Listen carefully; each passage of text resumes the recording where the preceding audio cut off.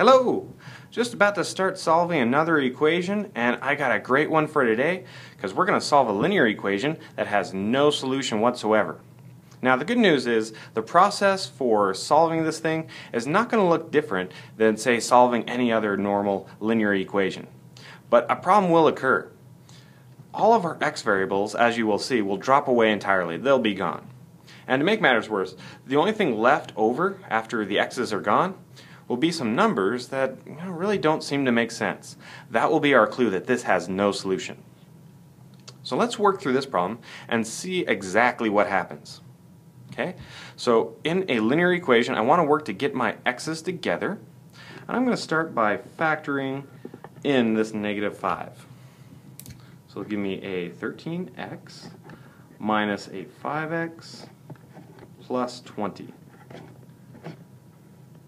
Alright, things look normal so far, so we'll continue. Looks like I can combine some x's over here. So 13 minus 5 will give me an 8x. Alright, it's looking great. And let's see, I got an x on the left side of the equal sign, some x's on the right. Let's combine these by subtracting an 8x from both sides. Now, as soon as I do that, you'll notice 8x minus 8x, 8x minus 8x, well, they're gone. I've lost all my x's. And you could even check back my work. I haven't done anything incorrect. They've just dropped away.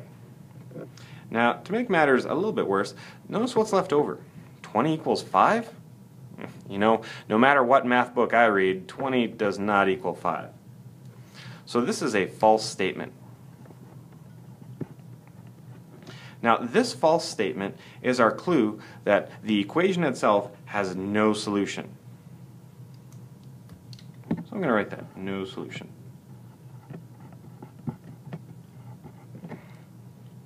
So be on the watch as you're solving linear equations. If your variables drop away entirely and you're left with some nonsense, you can be pretty sure that there is no solution to the linear equation.